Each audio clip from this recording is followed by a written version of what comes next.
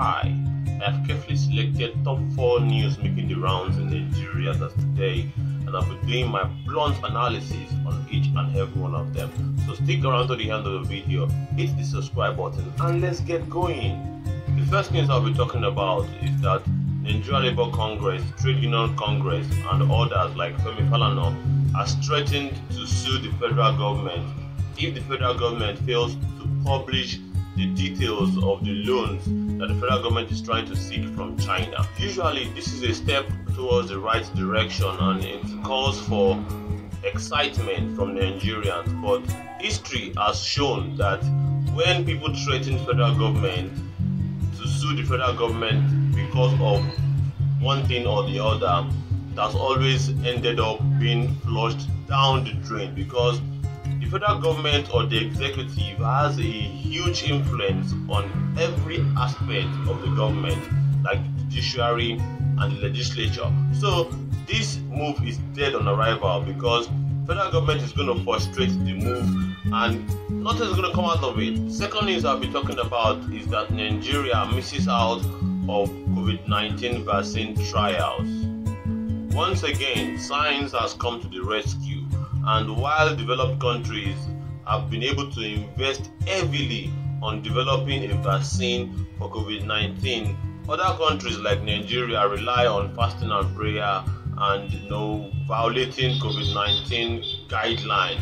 The real issue here is that Russia has developed a COVID-19 vaccine and it has passed some stages, and it is now in a trial stage where they will be testing people from different parts of the world, and Nigeria is expected to be one of the key players in this game. But unfortunately, Nigeria is not doing all that it needs to do to participate in this trial, and what that means is that if you don't participate in the trial, then once the vaccine is ready, your country is going to be at the last end of reception of this COVID-19 vaccine, because they will give priority to those who participated actively towards the development of the vaccine compared to you who did not participate in the development of the vaccine. That is not good for the Nigerian people, and it has again shown that our government is not serious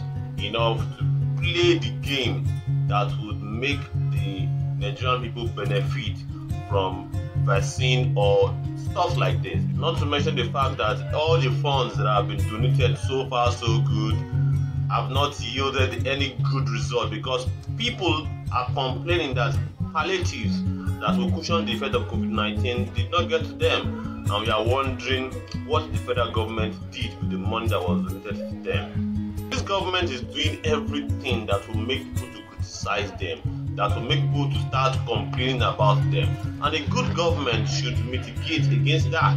A good government should serve the people well enough to deserve accolades, not criticism and criticism every time. The third news is that Lagos State government has eventually reopened worship centers, and that will take effect from August 7th, that is this Friday, and on Sunday for Christians. A lot of religious enthusiasts are jubilating over this news, and we hope that they will comply to COVID-19 rules to minimize spread or to even flatten the curve. Nobody needs any statistics to determine that the Nigerian people are very, very religious. So look at so many worship centers that will be reopening this Sunday, and you'll be wondering, if the Nigerian people can channel this same energy that they channel towards religion, if they can channel it to holding public officials accountable, Nigeria will be so better for it. The fourth news and the last news I'll be talking about is that Senator Abu, who assaulted a lady in a toy store, wins the case of assault despite glaring video evidence. And my take on this news is very simple.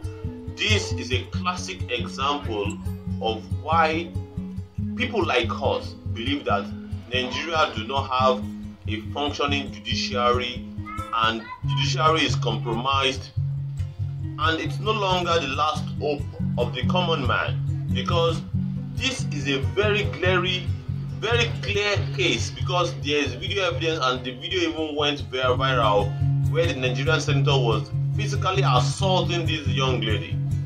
And now the case has been thrown out of the window just like that. And this is a very huge slap on the face of the Nigerian people, because again, the political elite have succeeded in making sure that one of them is not punished.